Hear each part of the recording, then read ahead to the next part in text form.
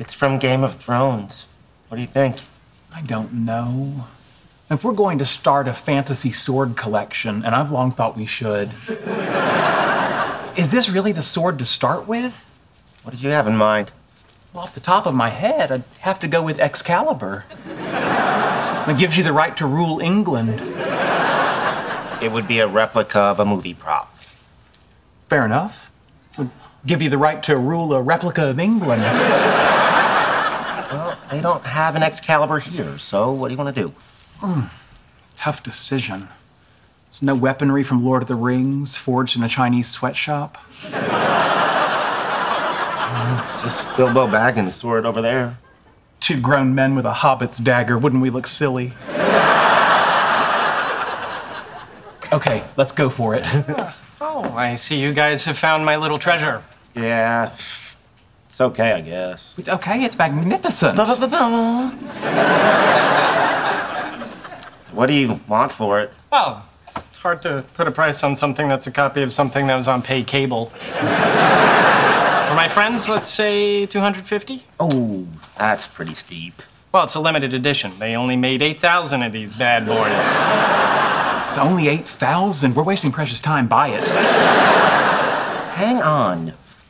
Can you do any better? Are you kidding? I'm already giving you the friends and family discount. Oh, did you hear that? We're getting the friends and family discount. We are honored, and we will take it. Slow down. 200. What are you doing? 250's already the discounted price. Will you shut up? I'll tell you what, I'll go 235. Nope, maybe another time. Okay, 225, my final offer. Oh, take it, take it. 200. Man, you're killing me. Killing you, I can't breathe. 210, and I'm losing money. Oh, no, we can't let him lose money, Leonard. I'm so sorry. 210, and you throw in the Iron Man helmet. Are you crazy? That helmet's signed by Robert Downey Jr. So? Okay, if you're gonna question the importance of an actor's signature on a plastic helmet from a movie based on a comic book, then all of our lives have no meaning.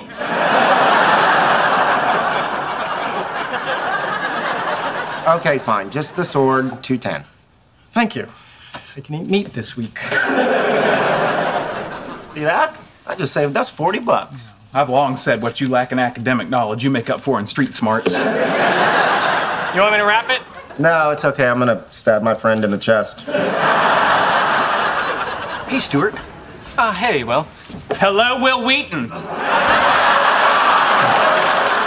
Hi, Sheldon. Nice sword.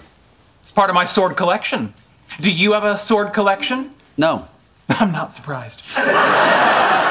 Here's the Batman 612 with a Jim Lee alternate cover that you wanted. Awesome.